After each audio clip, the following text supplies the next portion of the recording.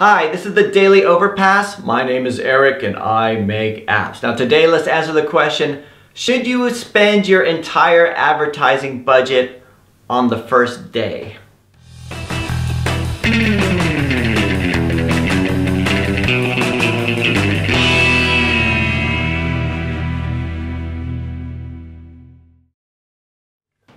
Okay, so last week on episode 312, which was about the Google Play acquisition report, I had a really good question from Royal Penguins who said, hey Eric, I don't know if you talked about this already, but let's say you have $3,000 to spend on advertising an app that you would release, for example. Would it be smarter to spend some money at first so that potential reviews show up and then spend the rest of the money when you have some reviews?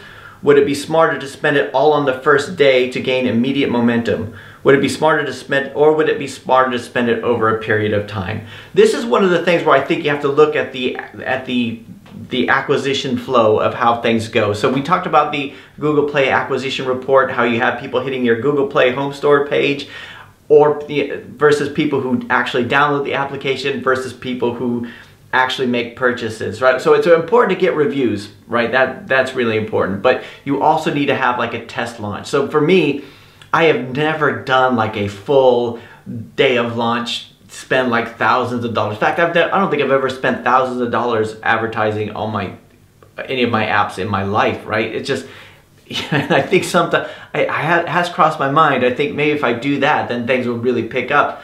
But you have to think about that flow. So if you got lots of people hitting, if everyone who hits your Google Play page to begin with, if none of them are downloading, or if it's a really small percentage of people who are downloading, if the conversion rate is really low, then you should turn off all ads. So for me, I would start the ads up, but keep a reasonable, day rate. It's like for me, like $20. $20, $30 for me is usually what I do, right? And then you can see if things are coming through, and if you're getting people hitting that page, but nobody's downloading, then you have to work on that page. So you turn it off. To me, it's like whenever I do plumbing in my house, which is very rare because I turn a problem from bad to worse easy, right? But like, you have to turn the water off, right? You turn the water off and then you fix the leaks, you turn the water back on. If it's leaking again, turn the water off. So there's going to be a leak in your pipeline, right? So the whole thing that ads do is get people to your Google Play page or to your App Store page. They don't actually result in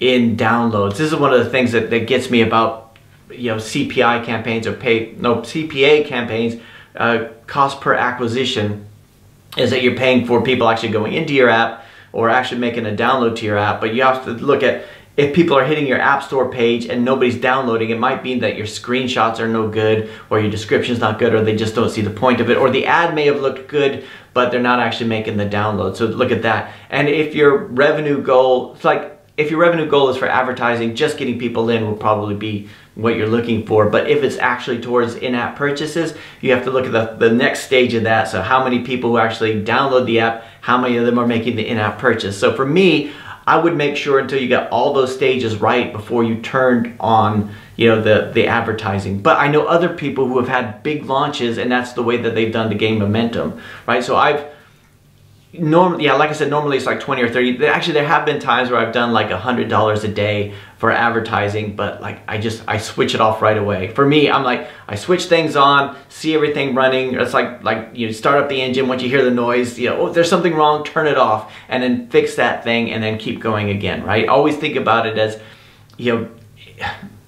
test as you go. Try to get things going, as far as possible, and eventually, hopefully, you get to the point where you're not running advertisements anymore. Right now, actually, I do have advertisements that have been running for the last several months. This is like the longest I've ever run a continuous ad campaign, and it's all targeted ads based on it's going through AdMob. No, say AdSense.